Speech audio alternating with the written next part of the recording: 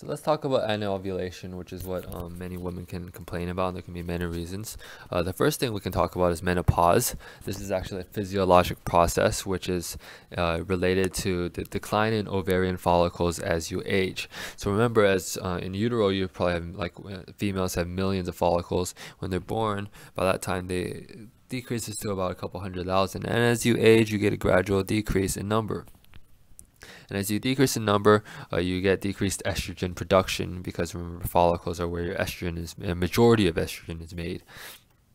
And once you get to a certain threshold where you don't have enough estrogen made, your menstrual cycle start working. And so the definition of menopause is 12 months of amenorrhea. That means 12 months without a menstrual period. And the average age of menopause is 51 years old. But before that, you're going to see some irregular menstrual cycles. So what does that mean? You're going to have, basically, you're going to have menstrual periods that come every 5 months instead of, or every 3 months. Or you're going to have extra heavy bleeding or less, or light bleeding. And that's going to happen it can depend for each patient, but on average, it's about 4 years of this irregular menstrual periods before you finally hit that 12 months without having a menstrual period. And then symptoms can be quite varied.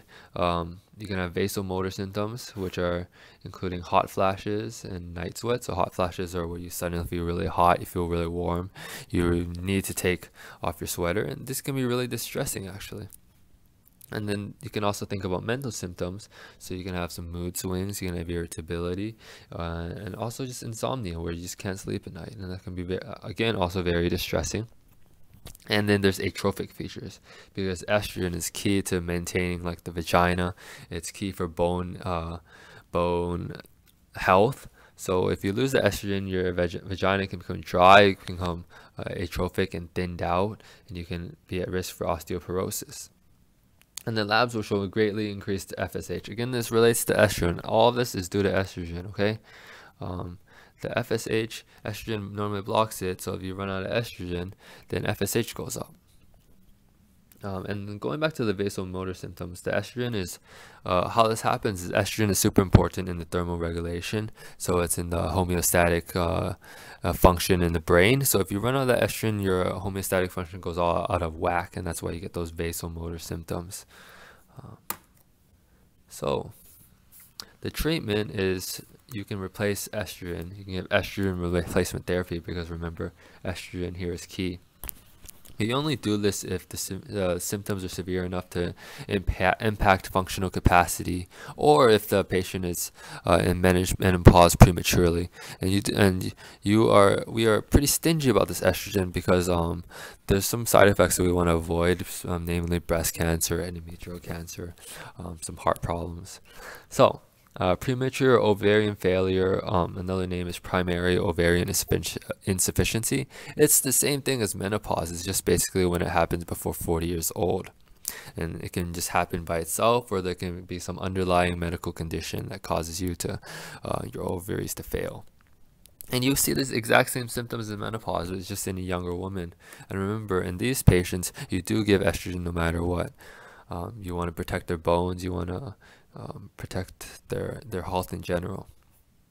So the next thing is anovulatory cycle. I've already talked about this in the previous lecture, but this is basically what happens is you get lack of ovulation, and often this is in menarche or menopause, when your hypothalamic pituitary axis is undeveloped.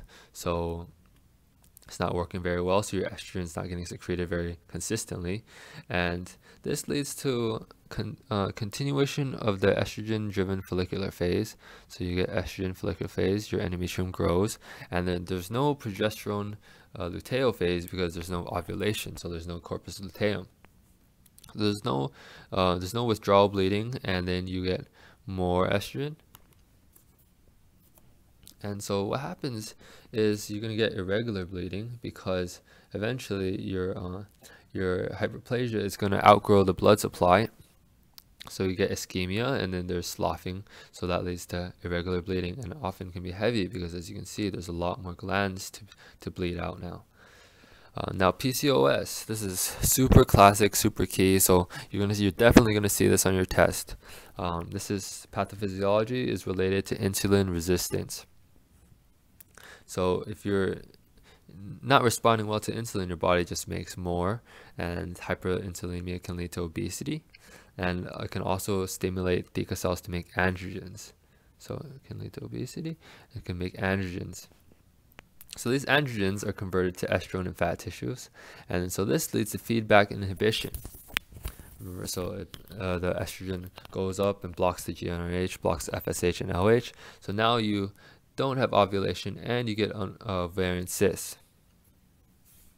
So presentation is basically everything I just talked about. So you get a bunch of androgens, so you get acne and hirsutism. You get ovarian issues, you have irregular menstrual cycles, and polycystic ovaries on ultrasound. The reason you get polycystic ovaries is because, again, it's the anovulation. Those cysts are unruptured follicles. And let me show you, this is a bunch of cysts on the ovaries on ultrasound. So you have a bunch of unruptured follicles that just grow and develop into cysts. And then your irregular menstrual cycles are because you're not ovulating, so it's like we just talked about before. And finally, insulin resistance is classic for diabetes mellitus 2, and then you get that acanthosis nigricans, which again is classic for diabetes 2, which is related to hyperinsulinemia, insulin, which is a growth factor leading to increased growth of these skin cells out here, leading to thickening and the darkening. And again, obesity, which is again related to that hyperinsulinemia. Treatment is to lose weight, first of all. That's number one.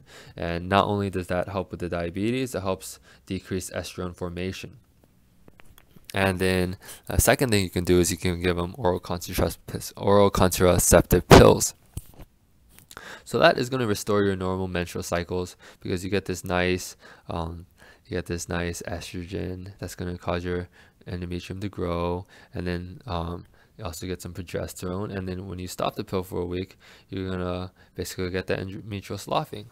So you can prevent endometrial hyperplasia. And then if you want fertility, if your patient wants to have kids, the two things you can give them metformin and clomiphene, and we can talk about those a little bit later.